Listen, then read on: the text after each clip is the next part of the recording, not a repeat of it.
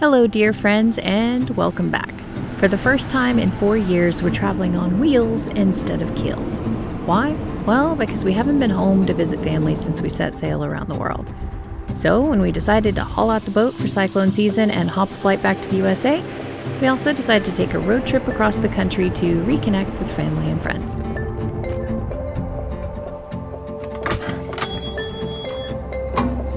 It's not a road trip if you don't stop at the world's largest fill in the blank along the way. Welcome to New Mexico and the world's largest pistachio! We're about half an hour away from my aunt and uncle's house, and yeah, well, pit stop. How was that for some tourist cheese? That's green chili, pistachio. It's sugar and nuts, so I like it. Nice. You can see white sands out there. Hopefully we'll make it over there one day. That was fun. What's fun? Fun's over, get back on the road. This is a serious trip. Exactly. No time for fun.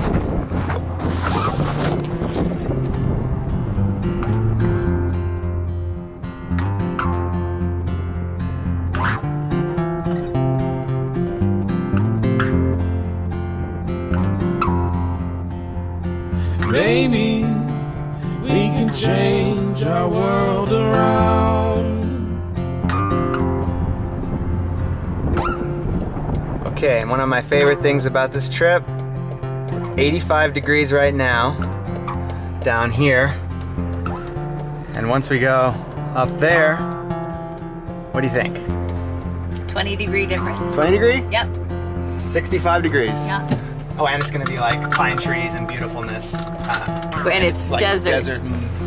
It's beautiful. It's just desert beautiful, not forest beautiful. Maybe we should hope against the odds. Maybe favor plays our cards. Just like that, scenery's completely different already. What are we at for temperature? 72 degrees, 73 degrees. We're about halfway up maybe. My ears are popping like crazy. The first thing we often ask someone, right after we learn their name, is where's home for you? Not because we need to place them somewhere on a map, but because this seemingly simple yet deceptively complicated question tells us something. Because the connection between who we are, where we're from, and where we call home can reveal so much. After 10 years of full-time travel, my concept of home has been broken down, shattered into what feels like 1,000 pieces, and scattered around the world. Home isn't so much a physical place for me anymore, it's people. Little town of Cloudcroft. 66 degrees. Still got a little bit higher to go. The psychology of home is a slippery subject for me, which is why I often evade the question. But through this road trip home, I'm going to attempt to answer that question. I have not seen my aunt and uncle in probably 3.5, maybe even 4 years. Because, yeah, I haven't seen them since we started shopping for the boat, much less moving in and being gone. It's been a very long time. And they're kind of like my mom and dad, more so than my aunt and uncle. I've grown up with them my entire life. I lived with them for a while, right out of high school. Yeah, so I'm very excited to see them, and I'm very excited to introduce them to you. They've been in past videos before, but probably only one that I can think of, and I think it was here in Cloudcroft, and it was the golf, like it was a cross-country scramble for Halloween, and we were dressed up in costumes, and it was ridiculous fun. So this is like 2011 or 2012, but anyway, if you want to go back in time, you can watch that for a good laugh.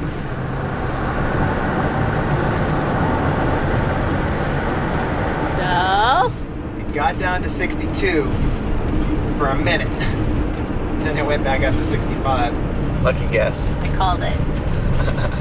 It's not exactly a lucky guess. It's pretty much a known thing that down at the bottom to up at the top of where my aunt and uncle's house is, it's about a 20-degree difference. And it's been that way for I don't know, the 10 years or however long it's been that they've lived here. So, yeah, no.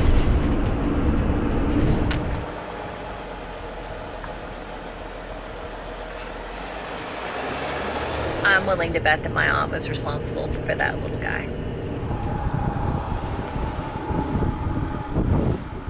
Don't look! What are you making? Oh, you made it! Yay! This is what happens when you have too much time on your hands. Oh, just a lot of creativity. That's where you get some of this. It's a genetic thing. Well, it's her grandmother. This is my Aunt Rebecca. Okay, now we have to fill them out. We've caught her in the middle of making decorations for their community. She's the most creative, loving, and selfless person I have ever known. The kind of person that makes you feel special just because she loves you. Been here for all of maybe 15, 20 minutes, and I've been put to work, as per usual, but on crafty things. So check out, what's her name? Maudine. Okay, well, Maudine Julie. this is Maudine Julie.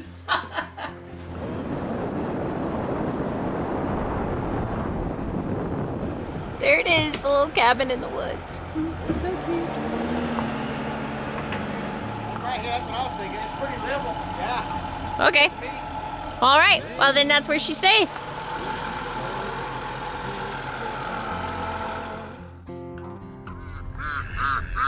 Oh my goodness. Then there's my Uncle Mike, Army vet, police detective, and security man. He can be a tough nut to crack. That is, unless you're a duck, turkey, deer, or just about any animal. Yep. He's tough as nails on the outside, but sweet as honey on the inside.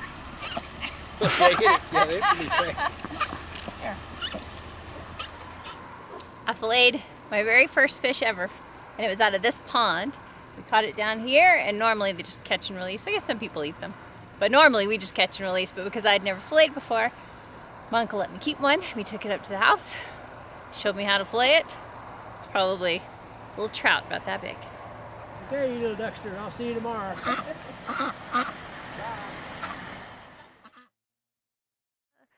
Let's see, I've been here for several days now, or we've been here for several days, doing a whole lot of just what you do here in Mayhill, New Mexico, which is enjoy the forest and the trees and the birds, elk, deer, feed the ducks, you know, just relax, which is why my aunt and uncle live here. They used to live in Dallas, Texas, which is where they worked when they retired. They drove around for a while in a motorhome, kind of touring the country as well, and then wound up here, fell in love with it, and bought this cute little cabin here. My uncle left this morning. He was headed off to go see the drag races or something like that. He was very excited about it. Him and a buddy were going. And so now it's just my aunt, me, and Jason. Jason's upstairs editing. We have a project today, and that is Jason's mom's new RV. So we have borrowed this. We've been road tripping. It's how we got here. And, well, it's new, and she hasn't really had a chance to kind of like really organize or do the little embellishments, the things that make it feel like home. And my aunt and I are going to tackle a couple of those things today, and I thought I should show you what we're doing because they're fun little like organizing tips and things like that. Anyway, get to it. So how's it feel to be back in an RV? Stuff's still breaking. I had to mess with the head. I had to fix some stuff, so it's not any different. But I can call somebody and there's parts right here and I can take it to the dealership and have them fix it, so that's pretty nice. Yep, that is nice. Been in this for about 2 weeks now and it's comfortable. What is it? It's an Airstream van. Atlas? Atlas 2019. It's fancy. I think it's a little too fancy, but I'll go into more of that later, I guess. But the bed's back here. That's probably the most interesting thing, is it's a Murphy bed, so the sofa comes down, the bed lays down on top of that, and nice big kitchen area for a small van or small RV. Yeah, because this is, what do you think, like 24, 26 feet, something like that? And then the big bathroom and shower, which is pretty much unheard of in a small RV, something this big. And it is sizable. Yeah. Can you get in there? Because it's always hard. I mean, I'm wearing shoes. It's fine. It's a shower. Sorry, Mom. I'm not supposed to be wearing shoes in here. I know, like your rules are.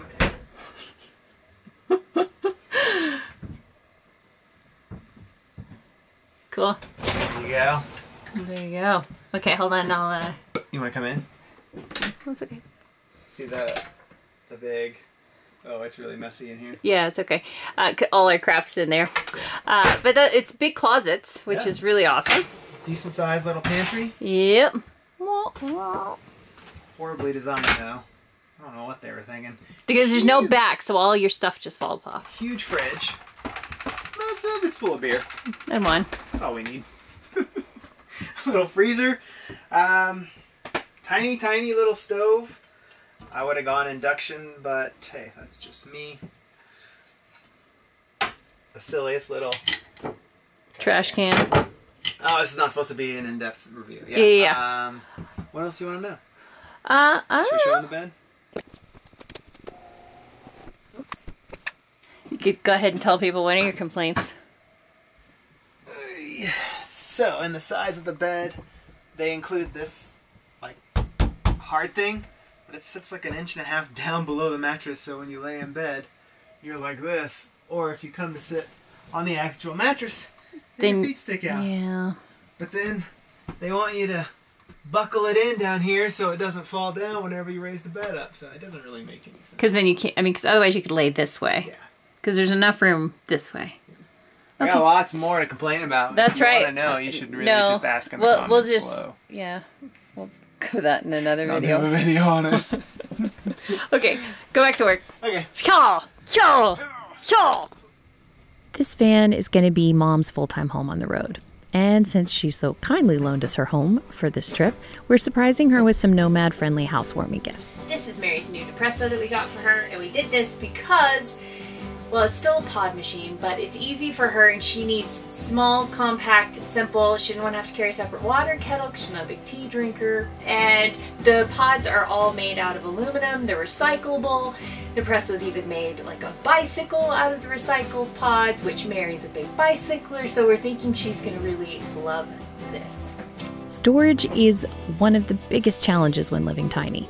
So things like suction cup baskets and hanging organizers are a dream. We're going to attach that right there. But the trick is getting them to stay put when you're driving 65 miles an hour down a bumpy dirt road.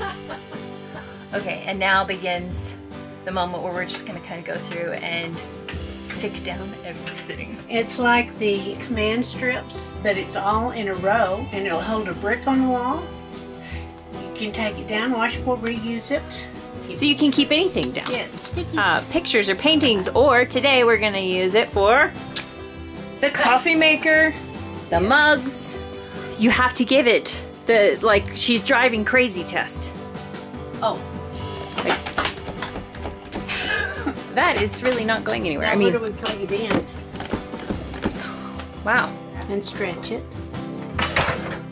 No, it sounds like a workout video. And wrap it. And stretch it. 2, 3, 4. It's moldable is what. Yeah, it's so nice. It's like putty. It's kind of sticky. Okay. Give it the earthquake test or the Mary test. And that's with all that stuff in there.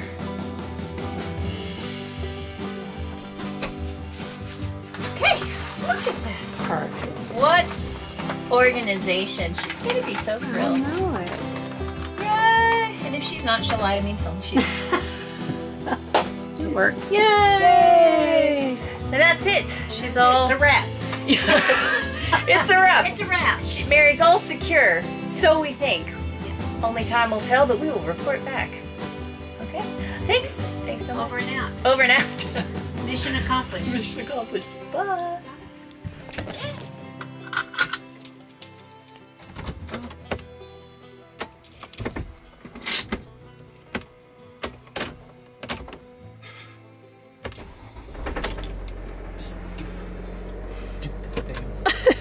Boats, RVs, it doesn't matter. Stuff just doesn't work sometimes. Okay, we're good. Bye. I love you.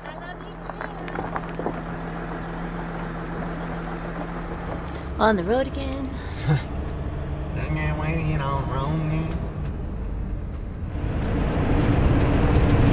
Oh man, it smells. It does smell. Woo!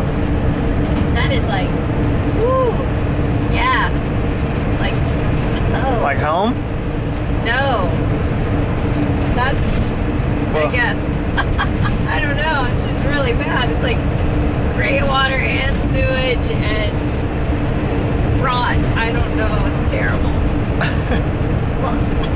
oh. It just keeps going. Yep. Woo! Welcome home. Oh, hey, Cotton. Sunny day, take me down to Culver Lake. Take me back to yesterday, 'cause that's where I belong. On a rainy day, take me to that old cafe. We'll watch the teardrops drip away with everything we've known. 'Cause I know how to write a song. Starting to spot very recognizable landmarks. I don't know if you could see that, but it said heart population 1,114, and whenever I left, it was population 1,121. So clearly I have left along with a few other people and nobody new has moved in. That grain house there, I used to work night shifts with my grandmother there whenever I was little, and I thought it was the greatest thing ever because all the truckers would come in to get weighed and they would give me candy bars and Cokes, and so, you know, it's like an 8-year-old. Like heaven, and you got to stay up all night. It was amazing. Go through the light, right? Yep, go through the blinking light. The one blinking light. Aw, all the trees are dead and been chopped down. Looks terrible.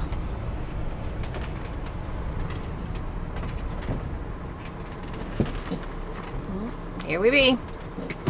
Welcome to my childhood home. This is where I grew up, spent most of my life here, left the day after graduation for Dallas, Texas, and well, yeah, the rest is history, I suppose. I met Jason, worked, lived, and then eventually decided to set off around the world. But I thought today I would just kind of give you, I don't know, a quick little rundown of my hometown. It's a funny thing coming home. Nothing changes. Everything looks the same, feels the same, even smells the same. You realize what's changed is you. F. Scott Fitzgerald said that, and it's how I feel. Grab your jacket and your shades. Is that it? Is that town? Yep, whole town. It's the whole town? That's everything. Yep. It really is. This is the feedlot. I don't know if it's still owned by the same people. I used to work, well, I didn't work. My dad works the night shifts and I used to come up here with him all the time. Weighing trucks, watching cattle, making sure everything is good. If you've never seen a feedlot before, this is what one looks like. It's not very glamorous.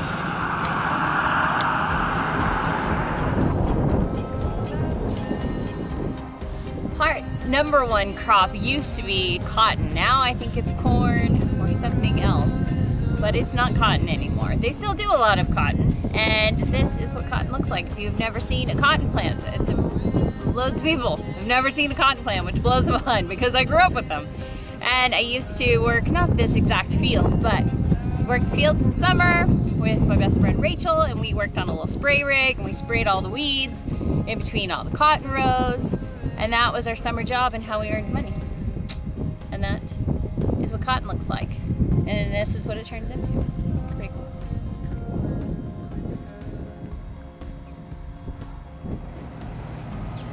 This is the local newspaper. It's now called The Pulse, but it used to be called The Heartbeat. At least it was when I worked here. Semi-truck. Yeah. Common sound. So it's called The Heartbeat, and it is owned by Neilma, and Rachel Wall is my best friend. We used to work in here with her mom, and we would paste up ads, because back in the day you would have to use like wax to roll it onto big sheets of paper, and then you would take those sheets of paper down to the printer, and they would start to print out your newspaper, and I sold ads. And as you'll start to learn, I did a lot of different jobs at a lot of different places around here. I also used to like clean shelves at the Cozy Corner, which is a little shop. And then down on the other end is a flower shop, and I used to help the lady who owned that put arrangements together. So you work lots of jobs when you live in a small town like this.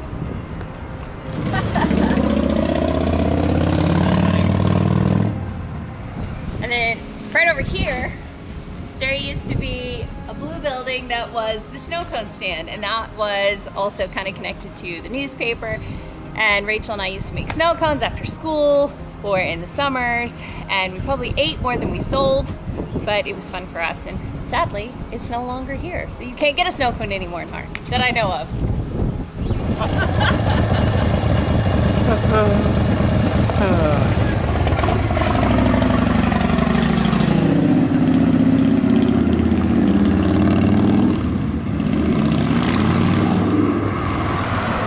That's my dad.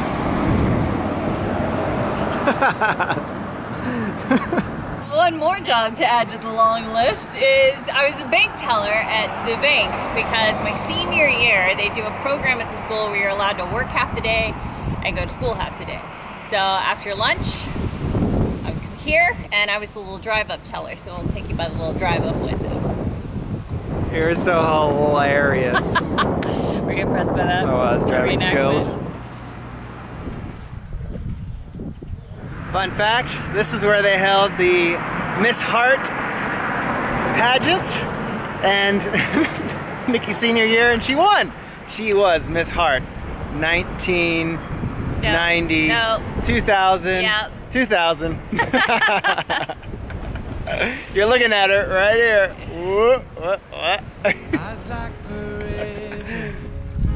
Volunteer fire department.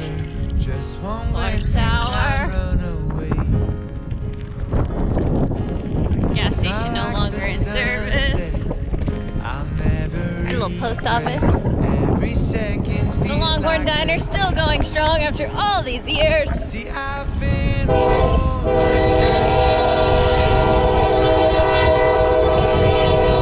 it feels so right now. That was my elementary school, So I say, and that was my high school. Elementary, high school. for you. So I say, stay, won't you wait for me to, yeah.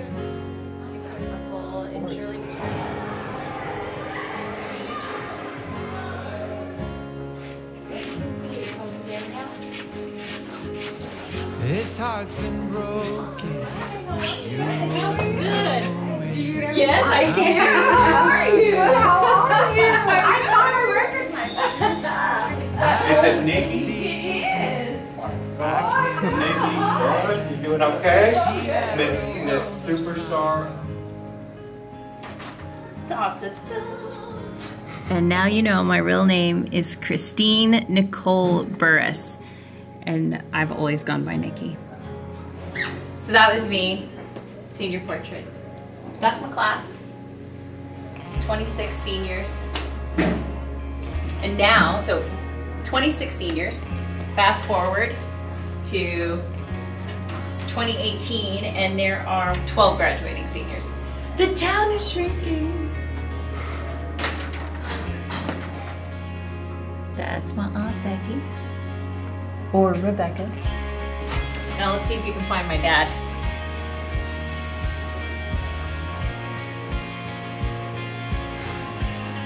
So funny.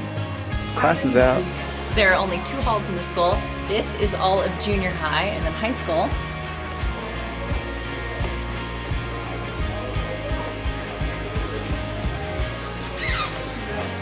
Is this tall. And there used to be like 400 kids between elementary and high school when I went to school here, and now there's like 200 combined. So tiny. That is my baton. It was in the band. It was a twirler. They wouldn't let us have real flaming batons, so we had to do these with the fringe on them. Played the French horn. Ran track, cross country, played tennis, played golf. One district every year, No big deal. That's it. 2-cent tour of Hart High School. Got the American flag flying behind you. My dad wanted a picture of me on his bike, and the trade-off? He has to ride my bike.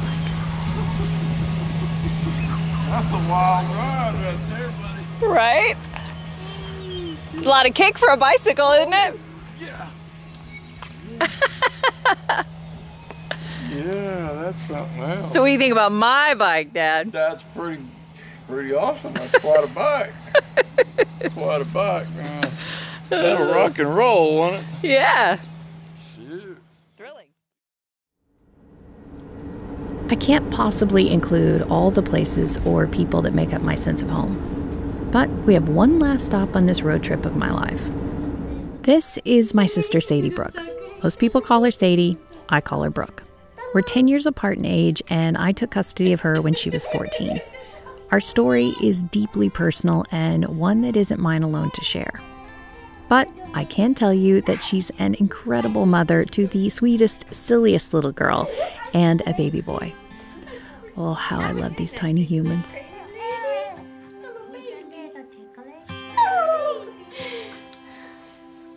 He looks like he said, "You've had one too many tequilas. No more tequila for you." Tickle me, tickle me, No more. She's also the most talented photographer I know. So this is a shameless sister plug. You should check out her Instagram feed and give her a call if you want to capture the best moments of your life. And speaking of the best moments in life, I typically think of myself as a nomad and not really having roots. But through these moments of being home, I'm reminded of just how deeply rooted I really am, and the importance of coming home.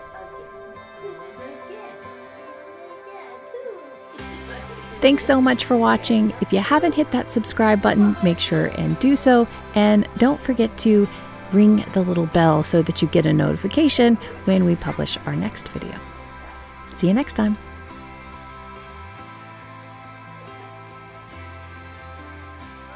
That's not the point. The point is, you were expecting something, but I switched it around. That's why it's funny. It would have been funnier if the bathtub pooped on your head.